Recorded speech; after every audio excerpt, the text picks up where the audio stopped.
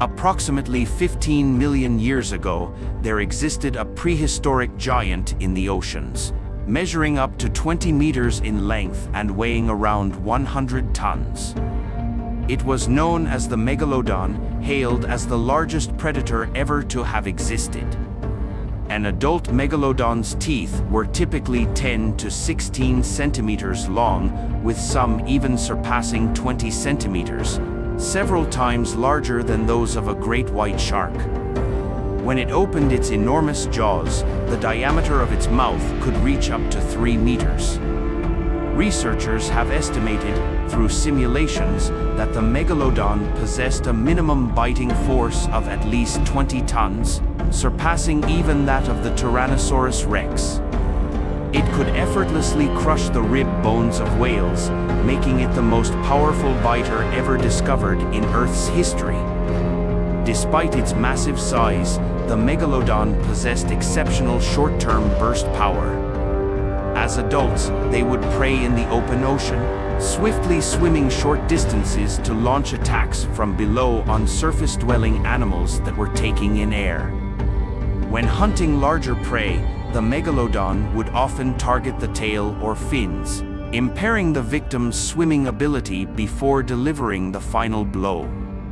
It can be said that during that time, the Megalodon had virtually no natural predators.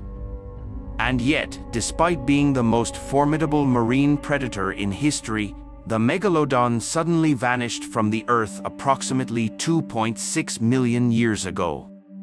Based on the evidence of Megalodon attacks found on whale fossils discovered around the world, it is clear that the Megalodon had a wide distribution.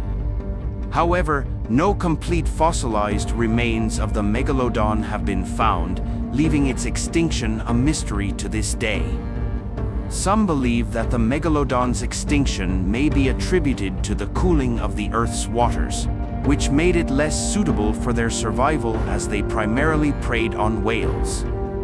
As the polar waters became colder, whales were able to evade Megalodon predation, leading to a scarcity of food for the Megalodon and ultimately their demise.